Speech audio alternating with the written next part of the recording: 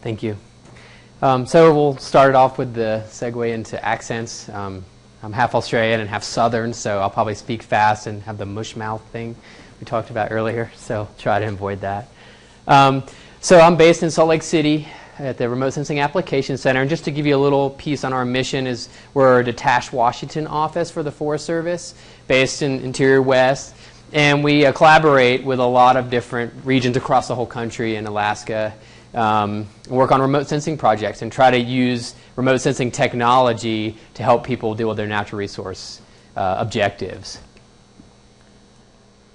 And so some of you probably, maybe all of you have heard of LIDAR. Some of you might not know exactly what it is. So we'll talk just a little bit about and build the base there before we get into the mapping part of it. And sort of some of the considerations for using it for vegetation modeling or monitoring. It's a little different than a lot of the uses of LIDAR. And then we'll talk about the specifics of modeling biomass and other forest inventory variables using LIDAR technology. So LIDAR essentially is one tool we can use to measure or monitor our natural resources. And generally in the Forest Service and most natural resource management agencies, we have a few things we need to know about a resource to manage it well. And one thing is inventory. How much of it is out there, which is really pertinent to this conference? How much biomass is there? And maybe it can focus your efforts in harvesting it for energy and other topics that you've heard about today. So how much of it? Where is it? In some cases, the species is important. What species is it? And has it changed over time?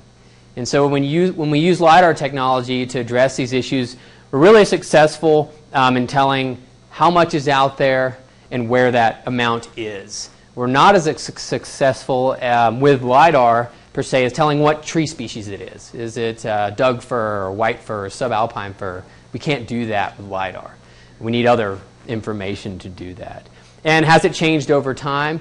Potentially we can do that, but since LIDAR is a relatively new technology, we don't have the reoccurring data sets or the temporal resolution to be able to do that. So hopefully in the future, as LIDAR is continuously collected more and more, we'll have that capability.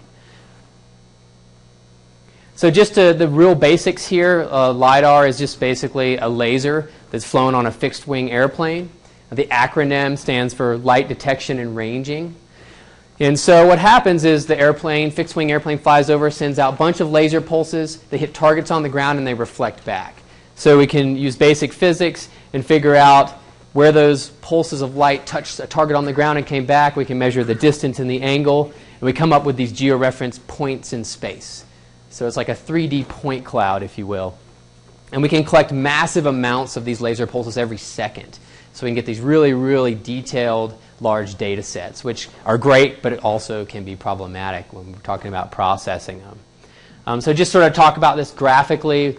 We fly over, we send a pulse of light, like a beam of light that comes out of a flashlight. If you point it on the wall, you see a circular beam. And then what we do is we send those out. They're near-infrared light. And this single pulse of light strikes maybe potentially different features on the ground. Maybe it hits the top of the tree, the mid-canopy, and then the ground surface below. And when we dissect the pulse, we get what we refer to as returns. And when we dissect the pulse and those returns graphically, we can see each one of those pieces from the pulse of light we can separate out as its own data point. So what does this do for us? So when we fly over, this is an aerial photograph of an area. We see different targets here. We see trees, we see structures, we see roads, and we can fly the LIDAR sensor over this area. We collect all the information from the pulses, and what do we get back? We get a 3D point cloud. And this point cloud is colored by height, so the cool colors represent the lower elevations, if you will, and the warm colors up. So we can see the ground surface below in blue. We see structures. We see trees. So we're getting a full 3D sort of representation, and then we start to try to extract information. And in this scenario, we can subtract a ground surface underneath. And so being able to see the trees and the ground surface underneath is really important because that allows us to normalize all the information to height above ground. And that allows us to start talking about how tall the trees are and how dense they are, and then we can, from there, move on to talking about biomass. So this is just sort of a quick overview of sort of, basically anything you can see from above, you can see with LIDAR. And you get a 3D sort of picture of it. Power lines, the ground surface, structures, roads, a lot of hydrology applications. But what we're going to talk about today is vegetation. So we can also talk about generally the products that you're going to start with. They fly LIDAR acquisition, let's say on your forest. It's 100,000 acres, 500,000 acres. You're going to get a suite of products. You're going to get the bare earth surface, so the topography to a scale of less than 1 meter potentially. You're going to get a highest hit surface, and you're going to get this raw point cloud. So that's the 3D visualization point cloud that you get from the vendor. When we talking about vegetation, there's a few things that LIDAR directly measures. And it measures the height of the canopy. It also measures essentially a percent canopy cover or a density of the vegetation. So those things aren't modeled. They're actually sampled with the technology. And we use that to help us model biomass. And then in this last sort of scenario is we take the data we extract and we create models that estimate biomass across the landscape. Okay, so let's look at a vegetation point cloud in a little more detail. And we just sort of have a very forested scenario here with various densities and canopy covers. And we can go in here and start to look a little more closely. And we can see that the vegetation structure is being recorded or sampled from the technology. We can also see if we look at a cross-section, we're seeing the difference in topography, the height, the density. And then we can compare stands, and we can actually start to see mid-story density differences. So not only are we just the top and the ground, we're seeing densities inside the canopy. There's a lot of areas where biomass in that mid-story, if it's too dense, is detrimental to wildlife habitat, or it offers potential for devastational fires. So being able to figure out where that is on large areas is really valuable, and we really couldn't do that with a lot of remote sensing technology before. So what we're talking about now is we're going to talk about modeling biomass from this information we've gotten from the point clouds. To do this, we need field data. So we can fly over the landscape. We can tell how tall the trees are. We can tell how dense they are. But if we really want to get some kilograms per hectare of biomass, we need to go out into the field and measure that on plots. So we do need field data for this technique. We also need to extract the appropriate information from the LIDAR data. And to do that, we clip out corresponding plots to our field plots, same diameter. We clip out that little piece and we characterize it in a lot of detail and compare that to our field measurements.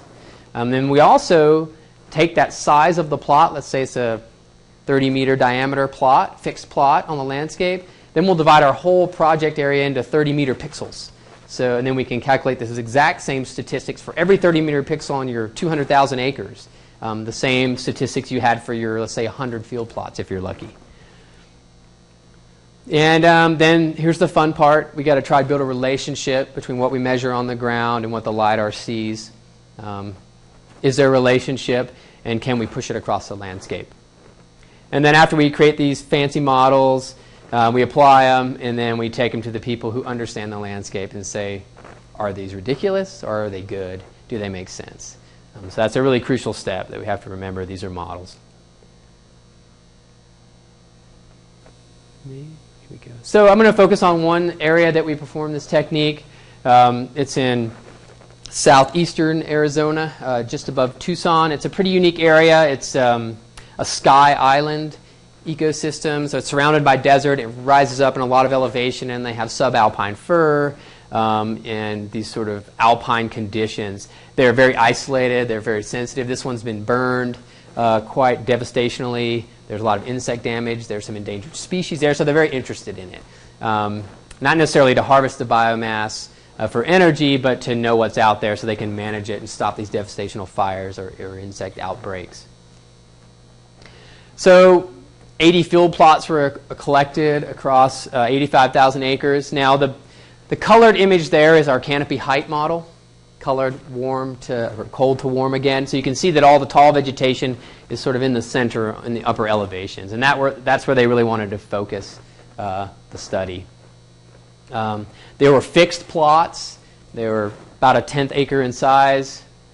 Now, one key point to remember for this methodology is that we really need really accurate plot locations. LIDAR data is super accurate. You can get accuracies sub-meter, sub-10 centimeter across a wide swath of landscape. So if you go out there and collect field data and you use a handheld GPS and you're within 10 meters, then you're looking at the wrong trees when you build your relationships. So you need like a resource/survey grade, tripod GPS, dual phase, corrected, all that stuff. You want to be really careful with your locations. And you can probably relate to this. We don't want to just look at the large commercial species. We want to measure all the biomass because LIDAR samples all of the biomass. It's not just looking at the commercial timber. And when we go out there to sample or create our field plots, we want to try and sample the variation across the landscape. So we're trying to build a model between the LIDAR data and all conditions on the landscape. So stratified random is probably ideal. And using some of the LIDAR data to tell you where to put the plots is a really good idea. So you cover the variation on the landscape so your models aren't extrapolating off the ends in areas that you're interested in. These are all the parameters that we set out to try and model across the landscape. Biomass at the top, some timber inventory variables, basal area, volume, SDI, and then we also had some fuel parameters at the bottom there. So these are all the things we were interested in modeling and attempted to model with this technique. So as I mentioned before, not only do we measure field plots and calculate those inventory parameters, biomass, volume, we also clip out the exact same area in the LIDAR data, and we calculate a bunch of statistics, sort of all sorts of density and height statistics about that individual plot. Then we're going to try and relate that to what we see in our field plot. So here's sort of a quick example. We sort of find our best predictors from the LIDAR. And so let's focus on biomass at the top. We see we have two predictors that help us build this equation. We have a mean height from each plot in the LIDAR data. So that makes sense. The average height of the vegetation contributes to more biomass if it's lower or higher. Then that P2 is a ratio, and it kind of represents a density of vegetation. So you think, okay, height and density, that makes sense. They predict biomass. So those are our two predictor values, and you can see there in the nonlinear R squared, we're about 0.87, which is pretty good. So biomass actually came out as the easiest one for us to model. And then you see basal area came out pretty good. Then you look down at the bottom, trees per hectare. For this methodology, that we weren't very successful. We R squared of like 0.2. So different parameters are sampled differently by LIDAR technology, and some of them make sense to model and some of them don't. Okay, so we calculated all those statistics, and we identified that mean height and that density ratio help us build that relationship and predict biomass. Now we take those exact same statistics and we calculate them across the whole project area in a cell size that's potentially or almost the same size as our plot size. And so now we have the relationship. Now we have the exact same metrics across our whole landscape. Now we can apply that relationship across the landscape. That's what's so great about LIDAR technology is it samples every tree in your whole project area, every density, every height. So then we take the equation that we built from the plots and we just take these grids in our GIS and we plug them into that equation. And we just do math with these images. And what we do in the end here is get a biomass map across our whole project area. So sort of in context of this conference, if you want to know where more biomass is and sort of if you want to harvest it for energy, then you can see this map and say, hey, well, we see there's a lot of biomass here. Maybe we should focus our efforts here first. Or you can combine this with the topography and see what makes sense, what's feasible to go in there and harvest or something like that. So that's kind of how it relates, I guess, to maybe some talks from this morning. But again, it's a model. We need to mask it and validate it. We built this model based on forest plots, and we didn't sample anything in, let's say, the PJ or anything like that. So we need to make sure we create a forest mask and get rid of all the areas in our project area that don't meet our forest criteria. So that's something we need to do. So once we do that, this is sort of a full list of all the outputs we created, the equations we created, and then we applied across the landscape. Some of those equations are pretty messy, polynomials, and there's all sorts of different ways to do regression modeling, and some of you probably know more about it and can argue it better than me, and I'm not going to. But as I mentioned, this masking scenario, because these are forestry-based plots, they're not grass, they're not scrub, desert. You know, we didn't do field plots there, so our models won't work there. So we need to mask those areas out. So what we did is we just created a forest mask. We can do this really easy because we have the LIDAR data. So we can say if something's not more than 3 meters tall and has a certain % canopy cover, it's not forest. So we throw it out. So everything in blue is included, in the little gap areas were excluded from our models. We also had some model extrapolation. So these are areas when we went out there and did our field plots, and then we clipped the same LIDAR data out from those field plots. The parameters we used from the LIDAR data that correlate to the field plots are in a certain range. But then when we apply those equations we build across the whole landscape, we might go outside of that range. And that's where we don't have confidence that the models are predicting right, because things aren't always linear, as we know. But what we did find is we basically had less than 1% of the pixels that we were extrapolating. So we're pretty happy with that. So we weren't too worried about our extrapolation issues. But this just sort of reemphasizes the point that when you collect your field data for this methodology, you really want to try and cover the variation in the landscape as efficiently as you can. Okay, so these are kind of the final GIS outputs for the landscape. It's about 85,000 acres. So you can see in the upper left are total basal area, live basal area. We're missing biomass. Did we skip one?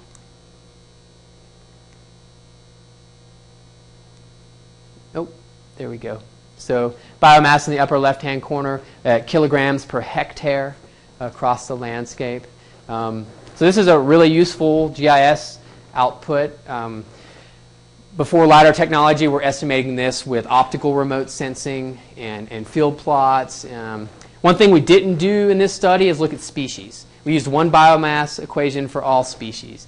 We can't get species information from LIDAR technology, so if you have a good species map to start off with, and you have enough money to collect enough plots in each strata of species, then you could, again, create different models for different species. But, field plots are expensive. We never have enough to model accurately. So we just, generally this technique has been used really well in like Sweden and Scandinavia. They have like 4 tree species, and they have millions of acres.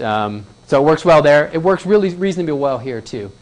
We haven't done as much of it in the eastern, southeast and eastern woodland forest because things differ a lot as far as their canopy structures and things like that. So, but anyway, quite successful with an R-squared of 0.88. We can do canopy fuel parameters. We can look at also we go basal area, volume. We did total volume and dead volume too, and we also did total basal area and live basal area. So I was thinking initially this, I wasn't very confident. Structure is structure, heights and mean heights, and you do see some differences with dead trees versus live trees, with the needles and the canopy cover that's measured with LIDAR or sampled with LIDAR. So I was a little suspicious about some of these. But there's this interesting piece here. This is a world view image, optical image, 1 meter resolution, I believe, maybe 2. It's displayed in color infrared. So the red shows very healthy, photosynthetically active vegetation, and sort of the darker areas and the white areas are sort of bare ground, and then the sort of dark areas are dead vegetation. And which was quite interesting is let's look at the live basal area model. So what I've done is scale live basal area to total basal area.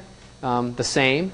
And so now we can see in that burn scar area there's a lot of this lower live basal area reading here, very, very low in the gray, across that burn scar that we saw. But then when we look at, so again you can see that open area where the gray was. But then when we look at total basal area, including the dead trees, we actually see quite an increase in that, which makes sense. So that was really encouraging. And I don't know if that would apply that way across the whole landscape, but I thought that I was very doubtful that we would see difference there. But this logically makes sense, at least in this area, that we were mapping that correctly, at least the trends of it. Okay, so a few things to remember about this.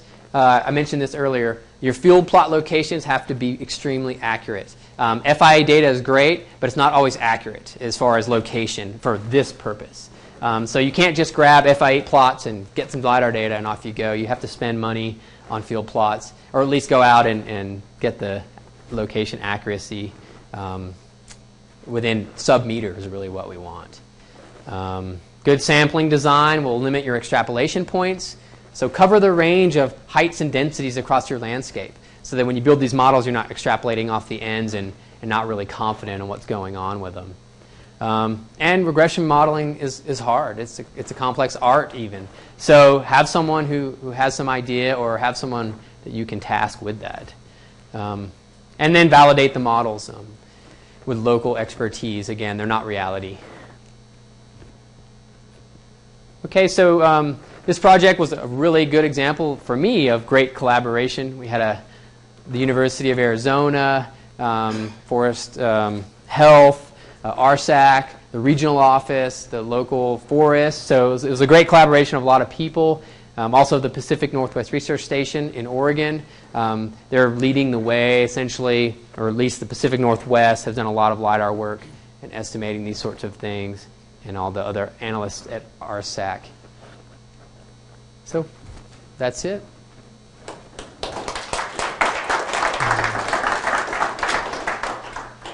Questions?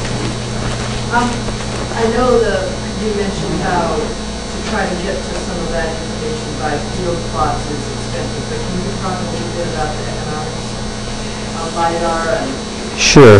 So LIDAR is pretty expensive. For this acquisition, it was about 85,000 acres. I believe it was $110,000 to fly the LIDAR. Now it's about $1 an acre for a reasonable size acquisition. So it's getting a little cheaper. The field plots, we got 80 field plots. I think that was about $50,000 for the field plots.